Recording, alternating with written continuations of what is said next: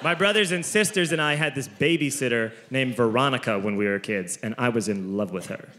I was in love with Veronica. She would babysit us on Saturday nights. And in my head, when I was a little kid, I thought that Veronica was like 25, 30 years old. I was just talking to my mom the other week. I found out that when I was 10, Veronica was 13.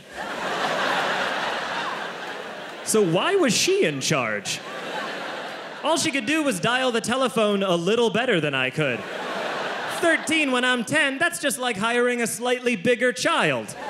That would be like if you're going out of town for the week and you paid a horse to watch your dog.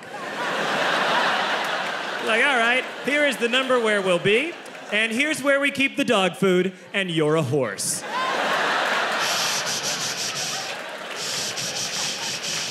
Why do people do that? People always shush animals. They go, hey, shh, shh, shh, shh. They've never spoken.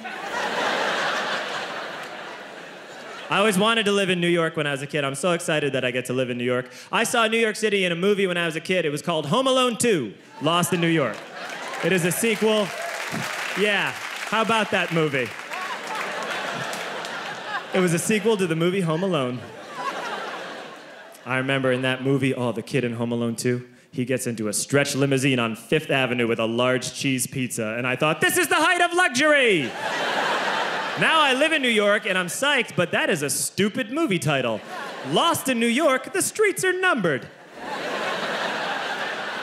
How'd you get lost in New York?